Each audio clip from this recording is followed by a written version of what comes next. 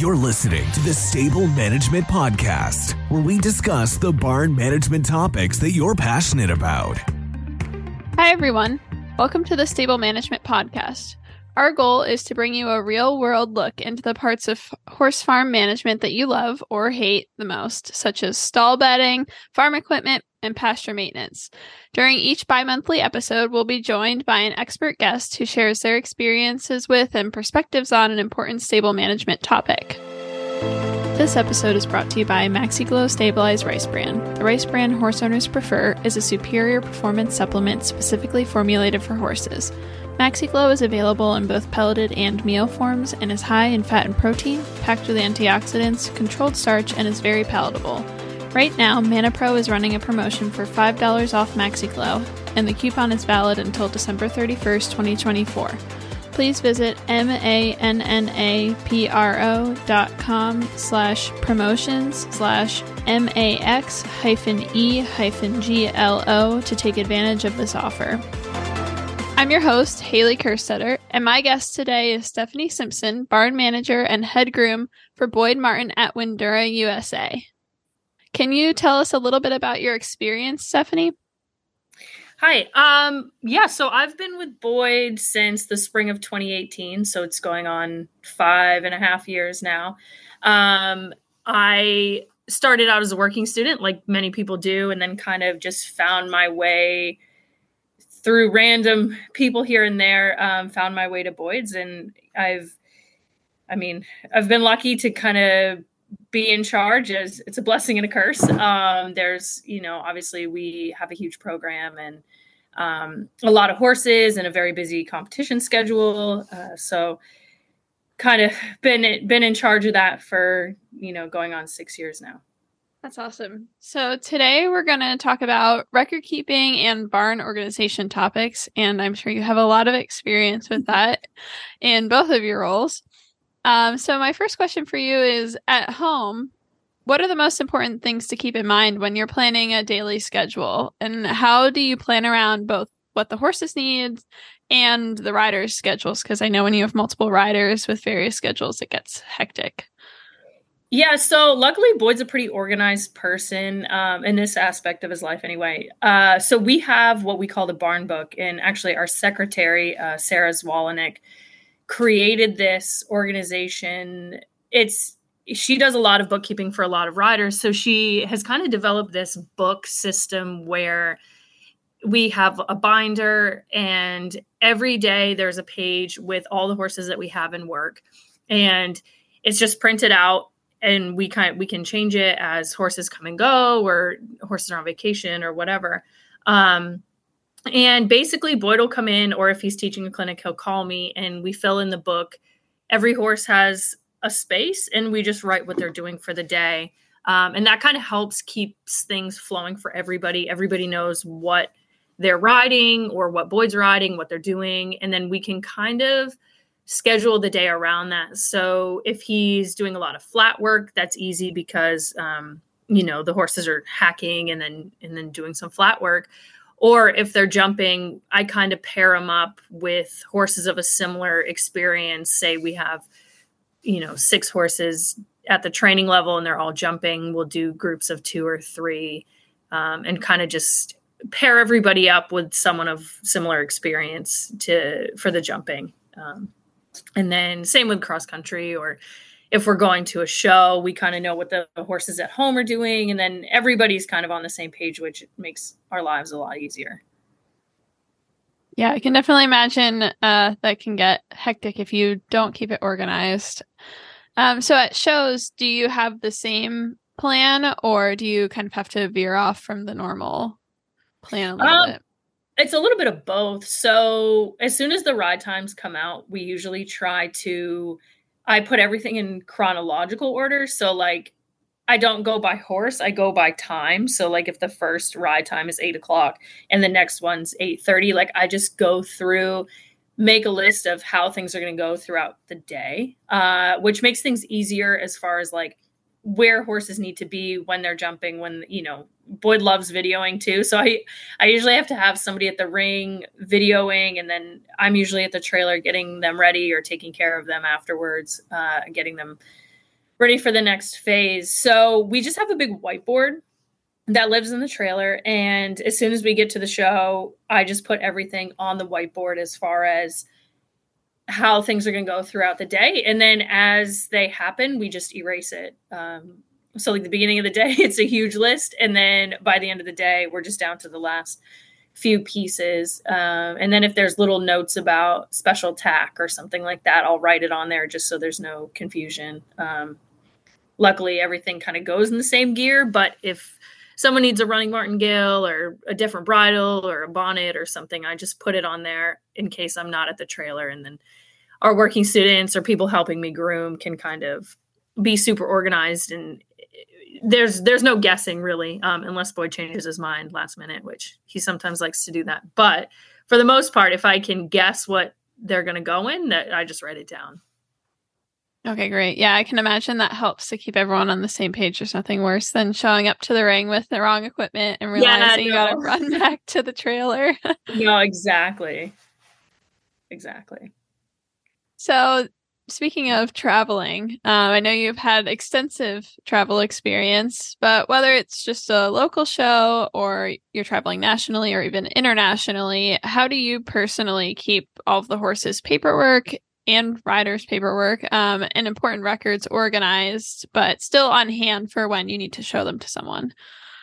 Yeah, I make a lot of lists. I'm very lucky, actually. Boyd has a secretary that does the entries. And as far as international travel, she takes care of accommodations and stuff like that, or even, local travel.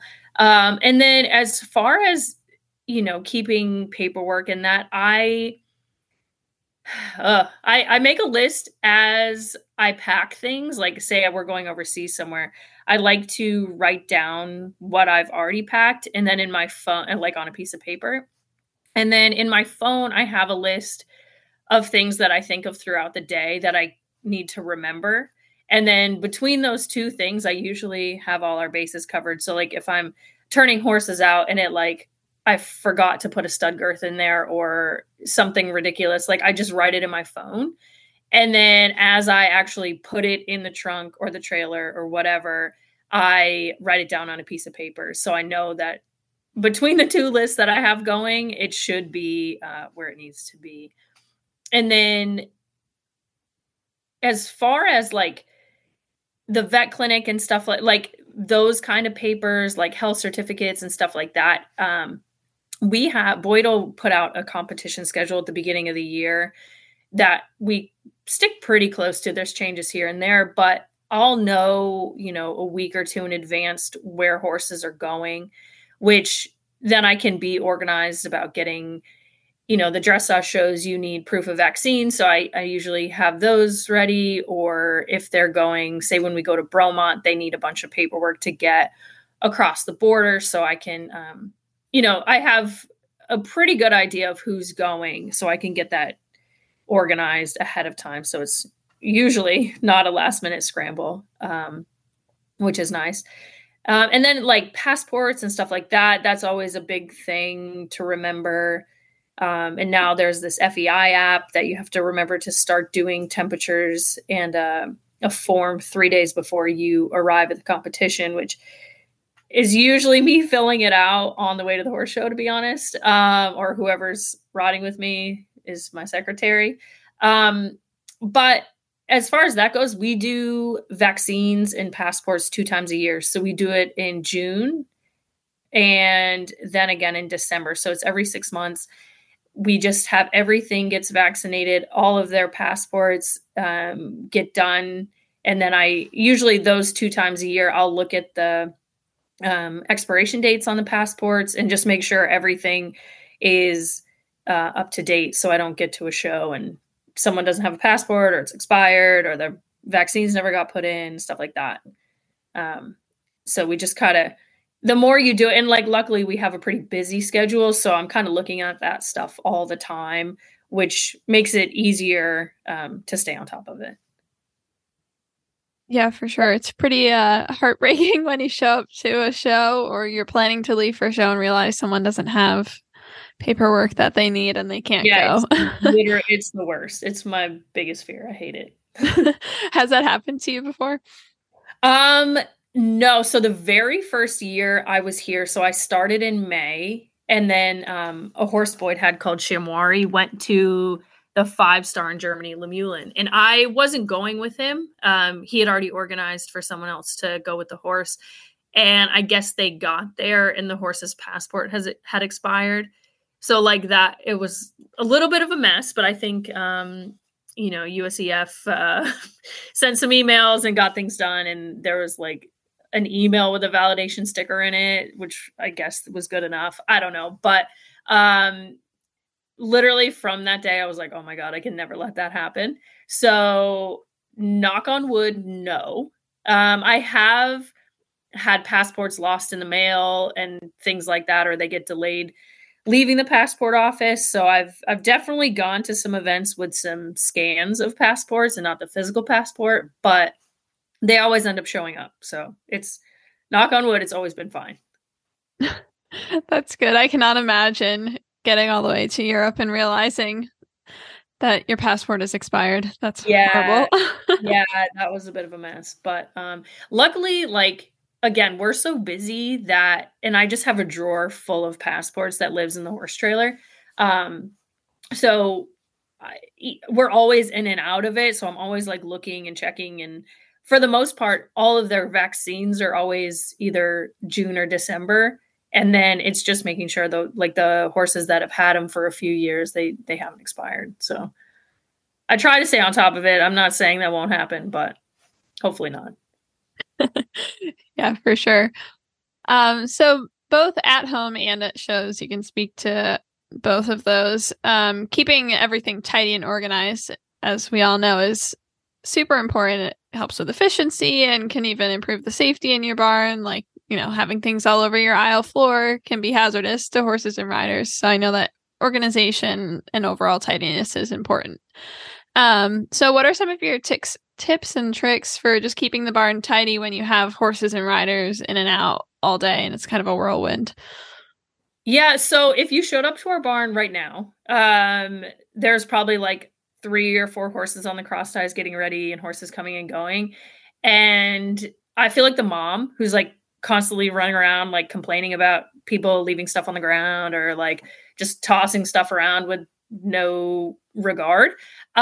So we're in a little bit of a unique situation. Like we don't have an enclosed barn. We do shed rows. So it's kind of very much out in the open.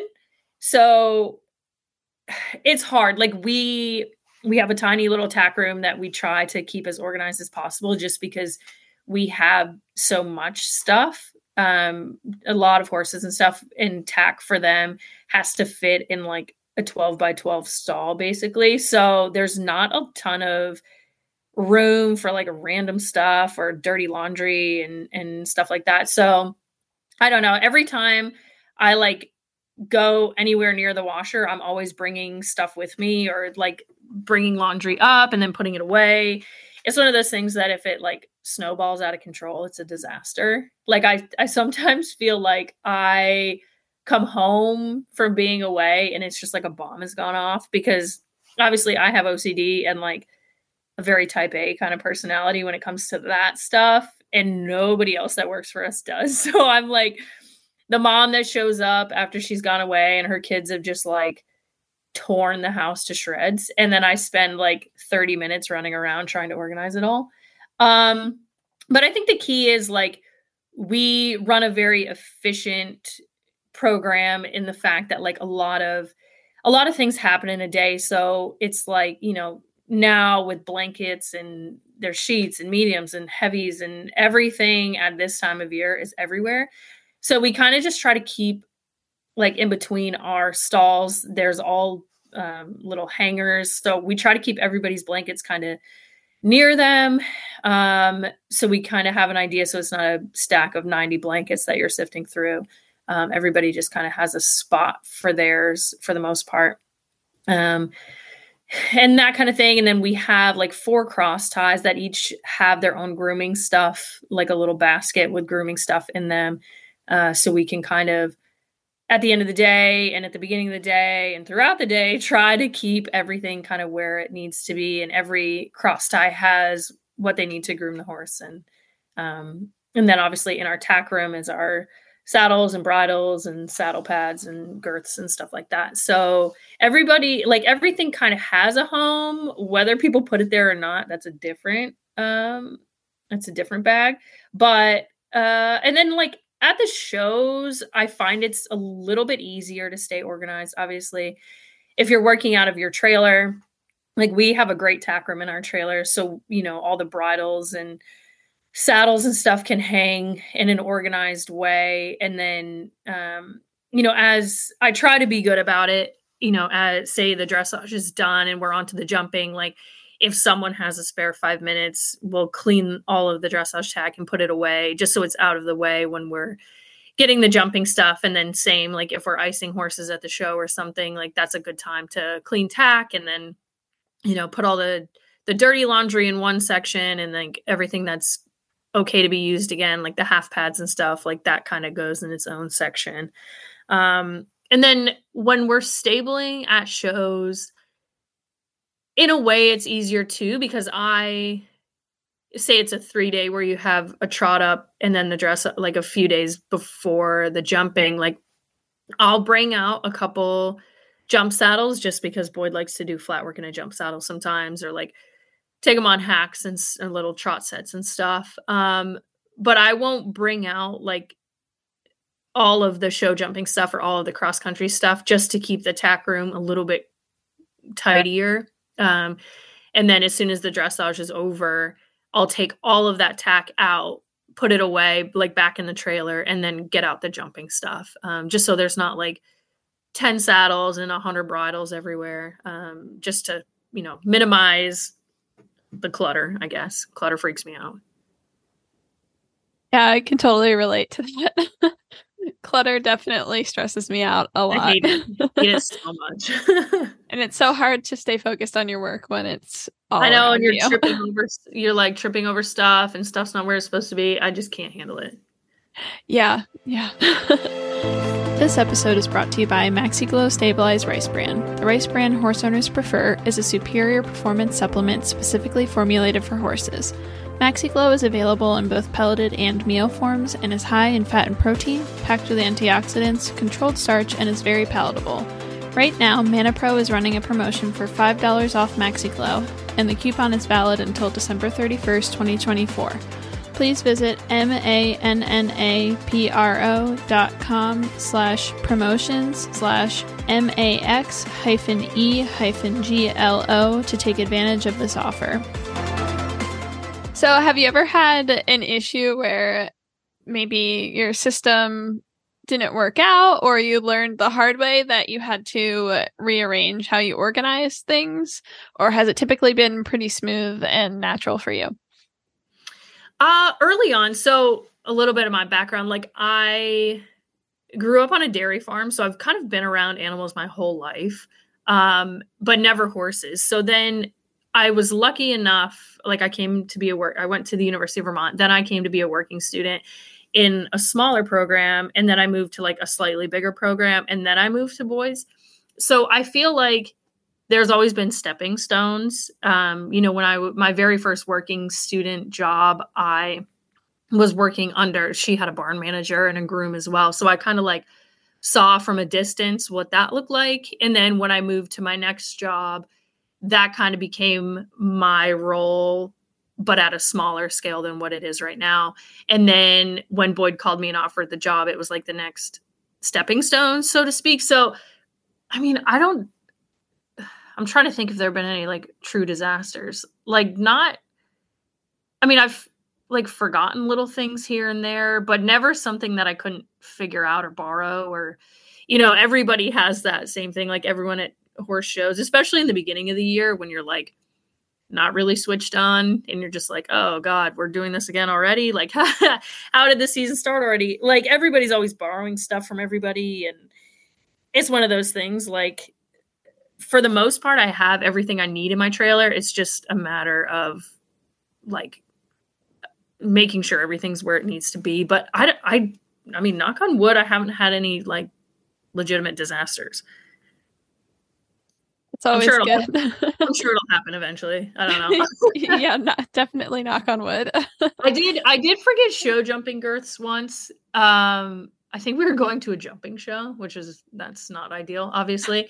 Because I have stud girths and dressage girths that live in my trailer, but the show jumping, because it's like the long girth.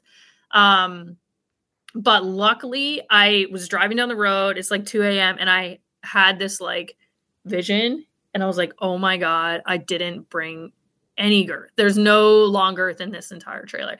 And I called Boyd, and he was still at his house. Like, he hadn't left yet. So like, thank God he like drove by the barn and grabbed a bunch. And then, so crisis averted. But that's the first time I'd ever done anything like that. And that was terrifying. But it was fine because we worked he hadn't left yet, so it was fine. That's good. I always hate those moments where you have those like visions of, I know I forgot something. What is it? And then it hits you. Yeah, and you're like, am I too far gone? Like, is it? Yeah. Yep. So do you have any pet peeves, whether it's record keeping specifically or organization that just you see and it drives you nuts? Thousands of pet peeves. I don't like, I'm kind of OCD type A. So in some ways, and then in some ways I'm not, but, I have a hard time. Like, it's always tricky when working students come for the first time. And given our program is, it's not for everybody, which is why I usually have people come on a trial, and sort out the lay of the land before they decide to commit. But people who are like overly messy freak me out. Or like they take polos off in the wash stall and then they just leave them there, and then they give a horse a bath and there's just wet polos in there, and you're like, that baffles my mind. Or like, people will take blankets off and hang them in the wash stall and then give them a, like, you know what I'm saying? And then like the blanket's wet, and I'm like, what was the point of that? Like, messy people freak me out.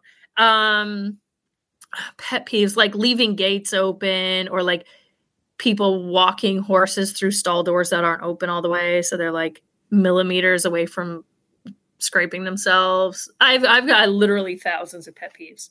But luckily our staff has all been there for like a year. I guess the newest girl's been there for almost a year.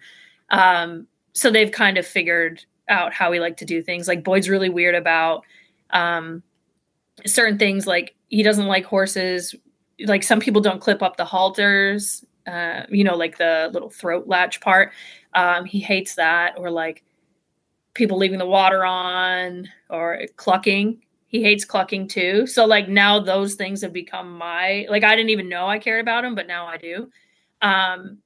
So like, if there's a person that's clucking at the horses all the time, like that drives me so crazy.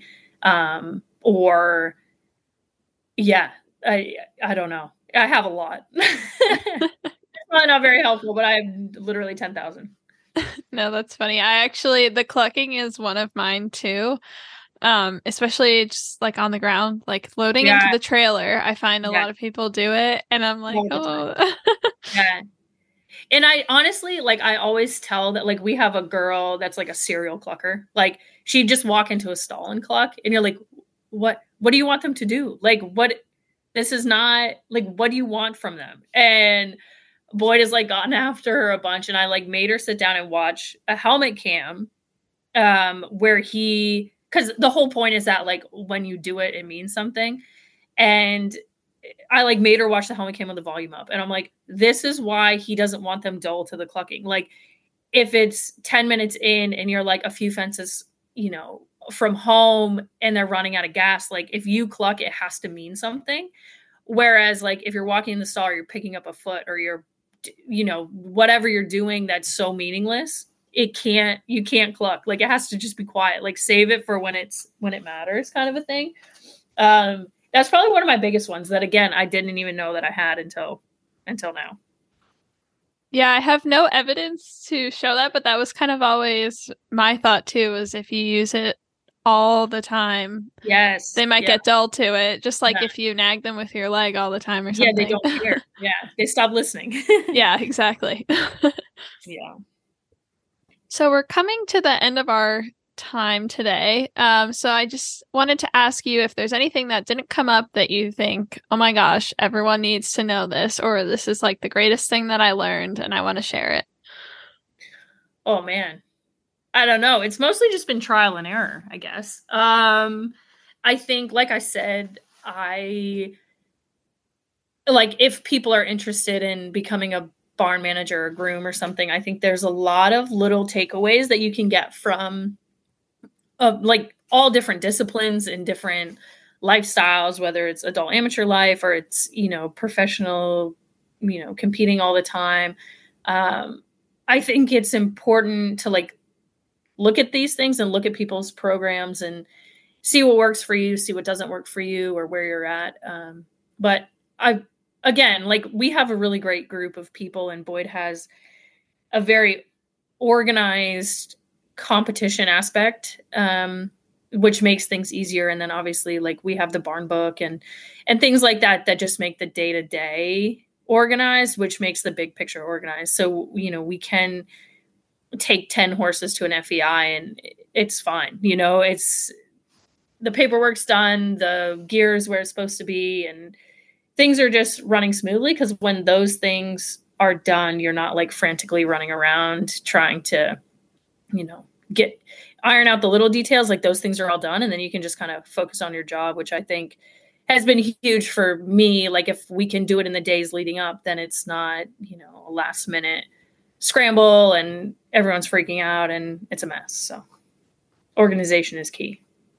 Yeah, for sure. I think whether you have 2 horses that are just companions in your backyard or 30 competition horses, it's so important to have some kind of system and stick to it so that anyone who helps you can understand it and what you're talking about when you go back and look at your notes from weeks ago. And too, like, I think it's important that if you're not sure, like say you've just gotten into being a barn manager or a groom, or you're going out on your own or whatever, like just ask people. Like, I think that's the biggest thing. Like, I've had a bunch of people that are traveling with horses for the first time, like reach out to me and be like, what do I need to know? When we're flying with horses, what do I need to bring with me? Like, just find somebody that knows and just ask them, because everybody's been there. And it's one of those things, like, you don't know until you don't know.